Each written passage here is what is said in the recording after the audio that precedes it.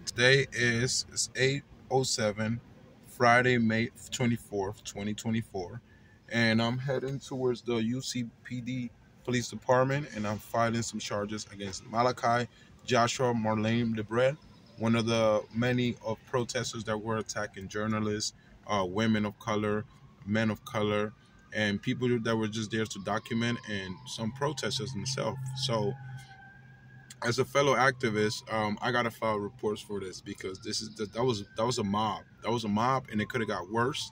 And that's domestic terrorism, and that's what I'm gonna file it as. I'm gonna file it as a hate crime because the only reason why I got attacked was because I'm a black person. Even with a journalist pass, people still don't care. People don't respect that. Like, I was treated like I was Al Jazeera, but the problem is we're in America, so we gotta use the Constitution. We gotta respect constitutional rights. We gotta respect freedom of the press.